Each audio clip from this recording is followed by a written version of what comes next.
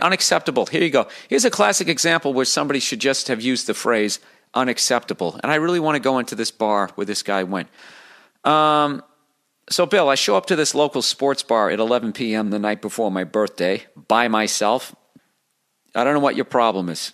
Stop lashing out at the people around you. Right now, look at me. I'm taking it out on you because I'm out of material here. Or whatever the fuck it is. I've lost my stream of consciousness. Still 1-1, by the way, with 12 minutes and 32 seconds to go. All right. So anyways, Bill, I show up to a local sports bar at 11 p.m. the night before my birthday by myself. All right. He goes, the bartender asks for my ID. I give it to her. She hands it back and asks me what I would like.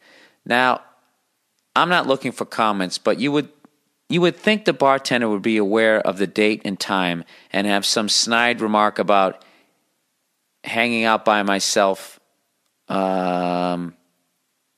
this close to my birthday. Well, I think she's just trying to see, or he's trying to see if you're of age or not, right? I don't fucking know. Anyways, I'm not upset. I'm just expecting a stupid comment.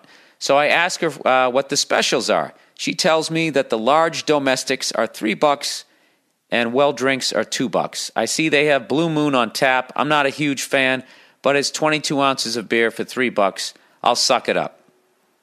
I order. She says okay and serves it. Fast forward to the bill. It seems a tad high, and I see I was charged $4.50 for each of the 3 beers. I ask about the bill, and she said, oh, only domestics are $3. My reply was, Blue Moon is a domestic beer. It's made in America. And she says, no, domestics are Bud, Miller, and Coors. Now, wait a minute. I thought Blue Moon, wasn't that made in fucking Belgium? Now I got to fucking look it up before I take your side here, because I really want to be Blue Moon. All right. Blue Moon Brewing Company. All right, here we go. Let's see what we got here. Oh, Jesus Christ. It's a whole fucking website. Isn't Blue Moon, it's not a Belgian beer? Date of birth, enter. I have to give you a valid date of birth to read about beer? Are you fucking kidding me? All right, let's go to Wikipedia. God knows that's fucking accurate, right? A blue moon is a full moon. That's not what I want. Blue Moon beer, you fucking... No one gives a shit about space. Actually, I do. My brother's really into space. And I learned the other day, I thought something was the North Star. He's like, that's not the North Star, that's Jupiter. I go, get the fuck out of here. He goes, yeah, first of all, he goes, stars twinkle, planets reflect light. So ever since then, I've been looking up at the sky and I'm going, that's a fucking planet. I want to know what that is. And I want to go buy a telescope, but there's no way to buy a telescope without looking like a fucking pervert. You know what I mean? That's yet another thing that perverts have fucking ruined. The same way gay guys have ruined cowboy boots, cowboy hats, and Fu Man shoes. You can't fucking, you can't wear any of that shit unless you're on a fucking ranch wrestling a fucking cow to the goddamn ground, or else people think you're out there blowing someone. All right, Blue Moon beer. Let's see here. Blue Moon beer is Molson Coors Brewing Company. All right. So he is fucking right. Good. Now I can side with you because I really want to go off on this. So the fucking dude is ordering a domestic beer, and she goes, no, domestics are Bud, Miller, and Coors. 2 things. First, why couldn't she mention that Blue Moon is not considered a domestic beer when I ordered? But second, let's look at the bigger picture. I'm sure, Bill, you've run into this. You're told domestics are on sale for happy hour, so you order a Sam Adams, at which point you're told Sam Adams isn't considered a domestic beer.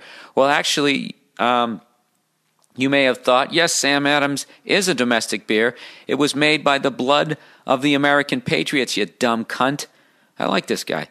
Who made the decision to call shitty beers domestic beer? What kind of euphemism is that?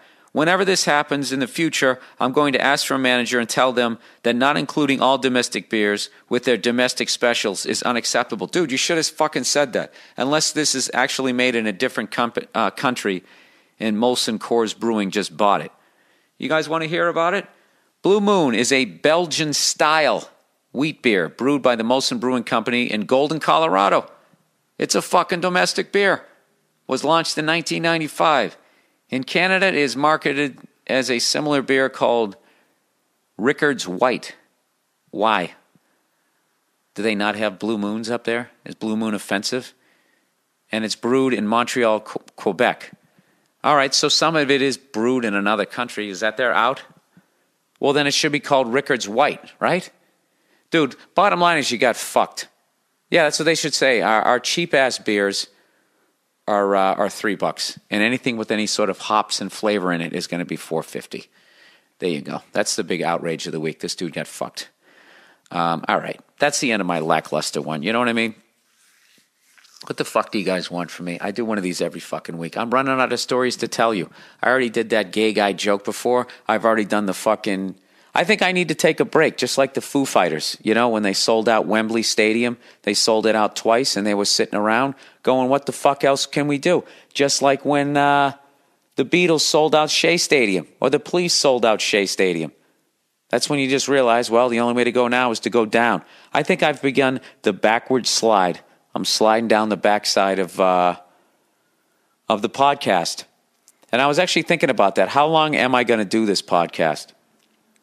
You know, Oprah's retiring. She's calling it quits after 25 fucking years. I mean, I've basically done one episode every week for the past 2.5 years, or 2 years, 2 months. So 52 weeks a year, that's 104 episodes, plus like another 20 maybe. I'm up to 125 episodes, all right?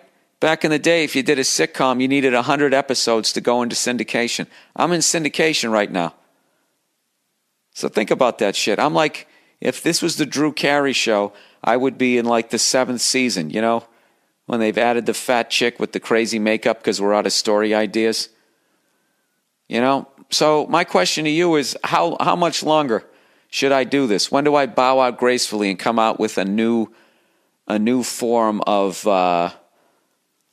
what do they call this shit on the internet? Viral?